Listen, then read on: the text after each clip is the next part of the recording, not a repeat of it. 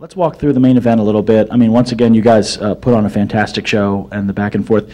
Talk us through, we saw you guys go back and forth exchanging lead. What was going through your mind through the 20 laps?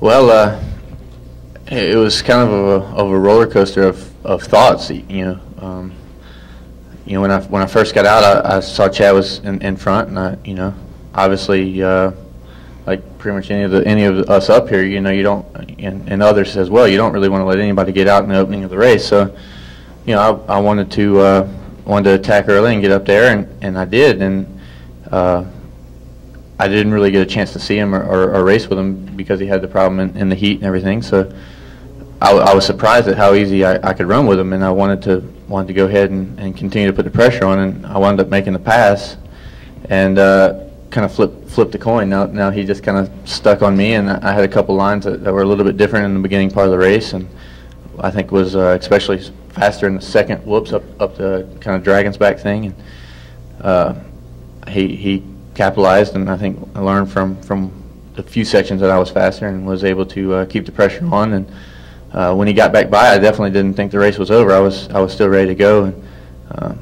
for whatever reason, just lost my drive and decided to back out of that one triple, and that was it. If you can't do the triple every lap, you're not going to win. But I was very frustrated, but definitely better than casing it, which probably would have took me out of the night. So just split-second decision to back out.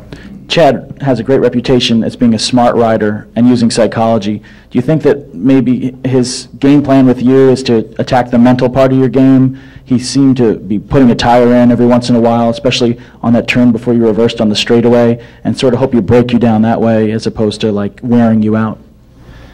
Yeah, I mean, I definitely think that he's a smart rider. I mean, you gotta be smart to be up here. It's not just a matter of speed, on this level.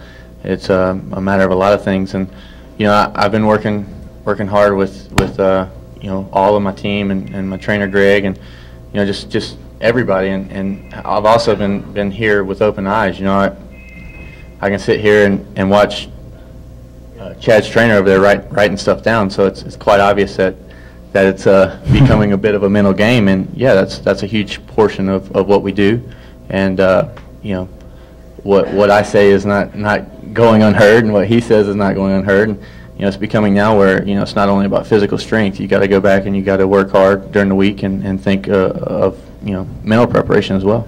Actually, this is the last question from the podium. I didn't read my notes correctly. You had a moment where you had Chad up really high. You had him up to the tough blocks on a berm right before the whoops into the triple. No contact at all. I mean, was that? Talk through that. I mean, of course, still there's buzzing about AMA and this, and there might have been a level of contact that would have been fine. I mean, he was really high up, but instead you chose not to go up and make any contact. He hit your boot. That's important. Be quiet. I don't want to lose any points. No, it was a good race, and at Anaheim, the three of us were riding, and I think that it was very, very, very clean.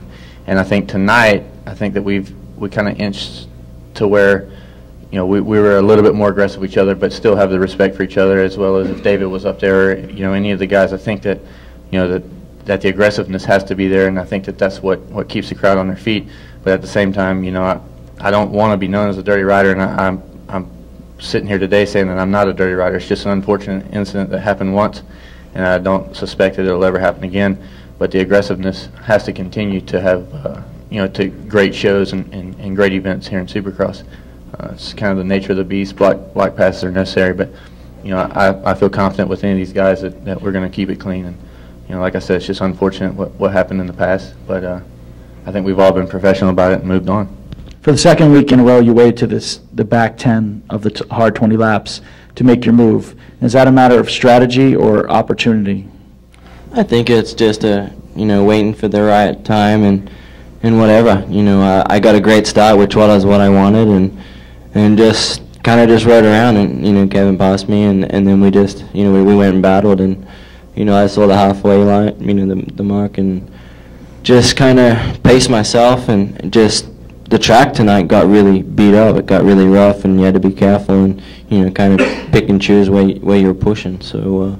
Yeah, tonight just kind of had to wait, bite my time, and go for it when I thought it was right.